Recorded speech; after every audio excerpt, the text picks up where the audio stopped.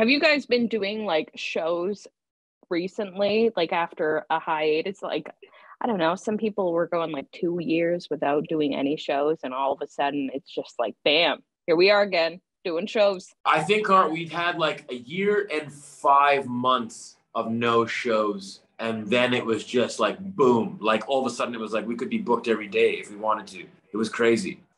Whoa. It's been pretty full on, but you know, we love it. So, I mean, we're back in it and it feels like home. Yeah, our first priority was just making sure it was the safe and right thing to do. And that, like, you know, we were playing venues where there was vaccinations and people were being safe, because I think, you know, we didn't want to dip our hand in the cookie jar when it too prematurely, you know. It was very important to us, like as artists, to sort of lead by example and do the right thing. And when it felt safe to do so, it was like, all right, game on.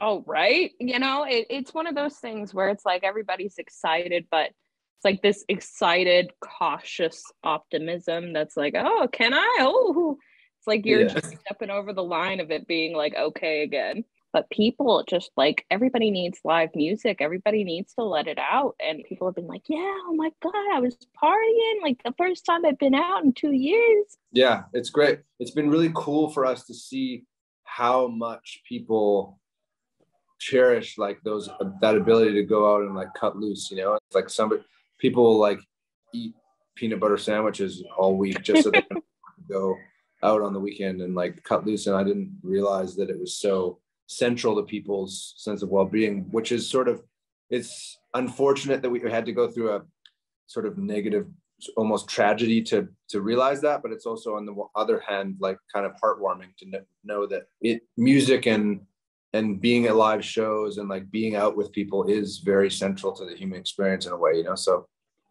yeah, and you guys are a big part of it, especially coming back and doing all these shows.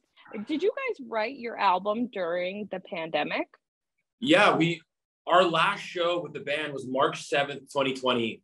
And then the world shut down like 12 or 14 days later. And we had planned to take 2 months off to like start working on the record and build our studio in LA. And 2 months turned into basically almost 2 years of locking down.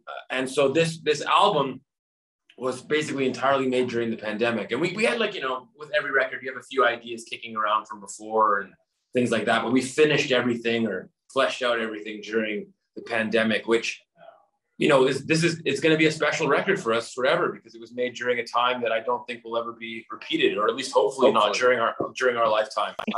Yeah, knock on wood. Yeah, seriously. But, you know, we think it's the most honest record we've ever made. It's a very direct record lyrically.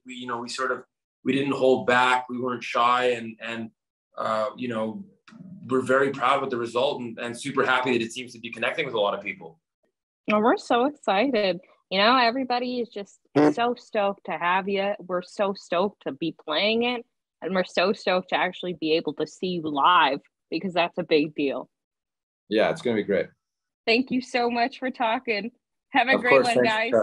Take care. Bye.